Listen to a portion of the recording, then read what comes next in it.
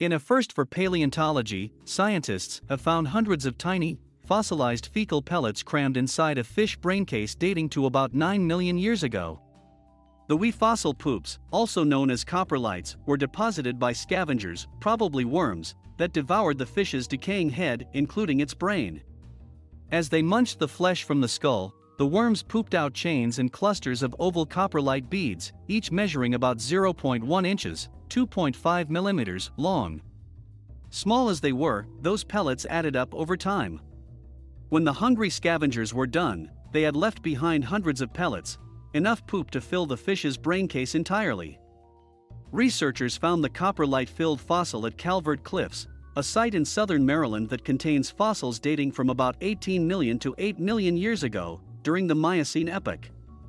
The skull belonged to the fish Astroscopus countermani, a type of bottom-dwelling ambush predator commonly known as a stargazer, and small, oblong coprolite pellets such as these are known collectively as Coprolus oblongus. In addition to the fecal stuffed skull, the scientists also examined other coprolite pellet deposits that were clustered in sandy sediments, stuck to fossilized snail and bivalve shells, and grouped around preserved barnacles at the site. Another notable fossil in the group was a much larger coprolite measuring 7 inches, 18 centimeters, long, that had been pooped by a vertebrate, possibly an ancient crocodilian.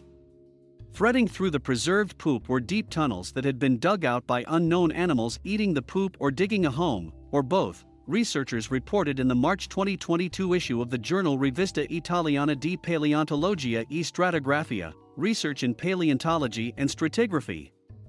Many Miocene marine creatures have previously been described from Calvert Cliffs fossils, including sharks and other fish, turtles, crocodiles, seabirds, and seals, according to the study. A variety of coprolites have also been collected near the cliffs, though microcoprolites that are produced by invertebrates, such as the coprolites in the fish skull, haven't been as well studied as poop from animals with backbones, according to the study. Above, fossilized crocodile poop, broken open showing the burrows made by one or more kinds of poop-eating organism. Notice the feeding gouge marks on the sides of the cylindrical burrows. Scientists determined that the tiny beads inside the skull were fecal pellets on the basis of their very characteristic size, shape and chemical composition, said lead study author Stephen Godfrey, a curator of paleontology at the Calvert Marine Museum in Solomons, Maryland. Non-destructive X-ray spectroscopy revealed that these microcoprolites had relatively high concentrations of calcium and phosphate, which are commonly found in fossilized feces, Godfrey told Live Science in an email. While there's no way to tell for sure if the scavengers munched on fish brains, the poop-filled braincase suggests that brains were probably on the dinner menu. But whose poop was it? A dead animal's corpse attracts numerous scavengers, many of which will be perfectly happy to eat your brains and fill your skull with feces, Godfrey said. Micropellets such as these are produced by insects, worms, sea squirts, snails and clams.